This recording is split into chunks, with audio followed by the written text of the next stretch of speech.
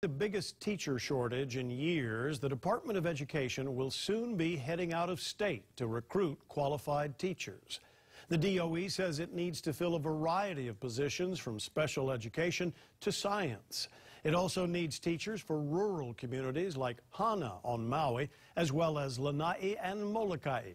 The Teachers Union says something needs to be done.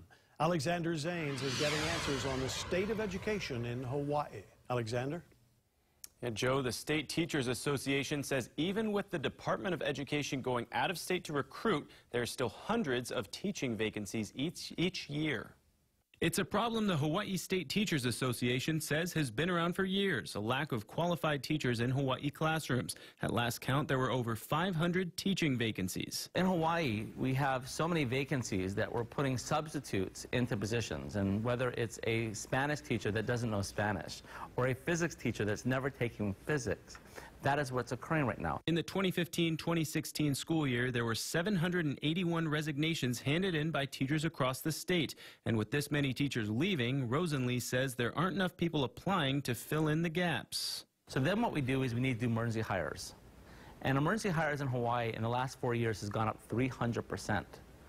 And then we run out of emergency hires, and we have vacancies.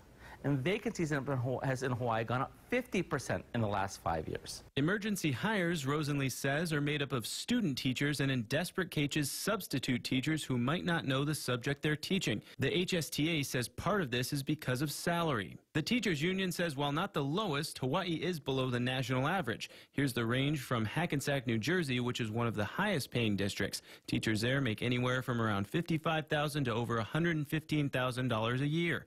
Hawaii teachers make much less. So you have these teachers that are coming from the mainland, from these districts where they cannot get a teaching position, coming to Hawaii, getting their experience, and then leaving to get these higher paid positions, which is just bad for our students because basically we become the training ground for all of these mainland cities.